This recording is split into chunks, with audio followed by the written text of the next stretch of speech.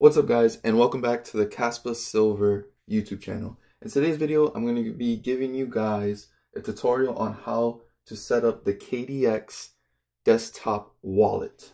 So to start, you're going to want to head over to the kaspa.org website. And then once you're on this website, you're going to want to go to resources right here. And then it's going to give you to a page that looks just like this. You're going to have three different wallets here. We're going to be first going over the desktop wallet in today's video. I'm then going to make a video on the web and mobile wallet. And then I'm going to be making a video on the beta version of the Caspian wallet on the iPhone.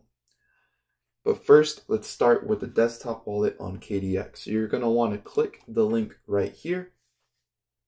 And then it's going to take you to the KDX.app website. So once you're here, you're going to want to click download right here on this right hand side. And then once that downloads, you're simply just going to want to click this at the bottom here.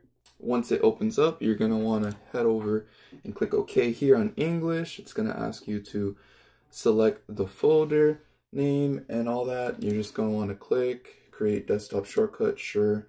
And then we're going to hit install. And then it's going to install all the files for the KDX wallet. Once it finishes downloading, you should have the application, and we're going to hit finish, and it's going to launch KDX right after that.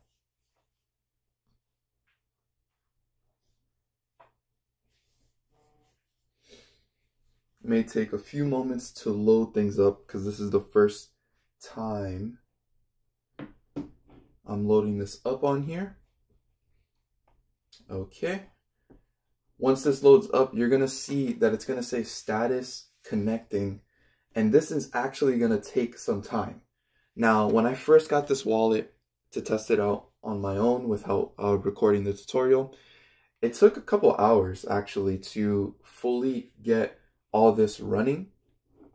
Once it gets running though, you're going to be able to use the wallet. While we're waiting though, you can click the wallet section right here. And then you can go to unlock the wallet with your password. If there's a wallet on here, then you can actually put the password in. But we're going to just set up a new wallet so you guys can understand how this works. So the new wallet is going to be, first, you're going to have to create a password. Okay, once you have your password in, this screen is going to pop up and it's going to say recovery seed. Guys, I'm going to stress this to you. I know I'm showing this on screen. I'm obviously not going to use this wallet. This is all for just tutorial purposes. But these 12 words are super important. These are your keys to your wallet. Please never, ever do what I'm doing right now is make a video and put them on the screen. I'm doing this just for the video, but guys, keep this safe. Keep these 12 words safe. Write them down on a piece of paper. Never take a picture of them, never upload them to your notes, never upload them to the cloud, never upload them to Google Cloud. Keep these words offline on a piece of paper and do not put them online. You put them online and anyone gets access to them, they have access to all your coins.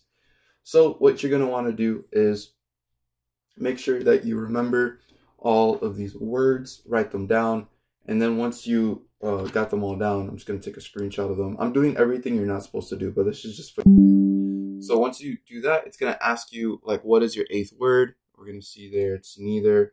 And then it's going to say, what is the 5th word? Let's take a look here. It's client. And we're going to take a look one more time. What is the 2nd word? And the 2nd word is truth. So let's go back over here. Great success. Okay, remember, anyone with this 12-word phrase can access your wallet, your funds. Keep it safe. Please, guys, listen to that. Okay, so once your wallet loads up, this is going to be your receive address.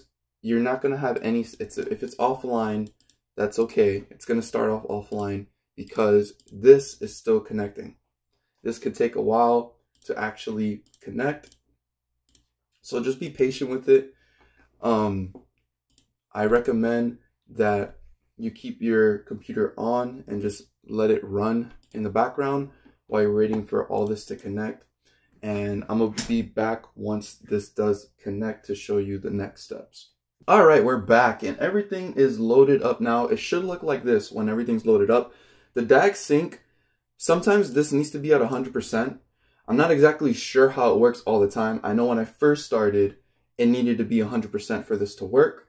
So if it's not 100% and your wallet is not showing up anything, then that could be it. You just need to keep waiting. Right now, this is at 29% and it looks like it's working pretty well. So here you go. I have an address here and now I can send and receive. So what I'm going to do, guys, is if you got this far to the video, you guys are going to get a free 100 Kaspa. Go ahead and look back in the beginning of this video and get that seed phrase. First one to claim it gets it, obviously. So I'm going to be sending 100 Kaspa here. That's going to be for you guys. So yeah, that's basically the tutorial of this wallet. It's very simple, does not take that long. The only thing that takes long about it is waiting for it to set up. And you just got to keep it open for a while. Once it sets up, you should have your wallet address pop up, and then you can start sending and receiving Kaspa to this wallet. I hope you guys enjoyed this video. Please leave a like, subscribe if you guys are new around here, and I'll see you guys in the next one.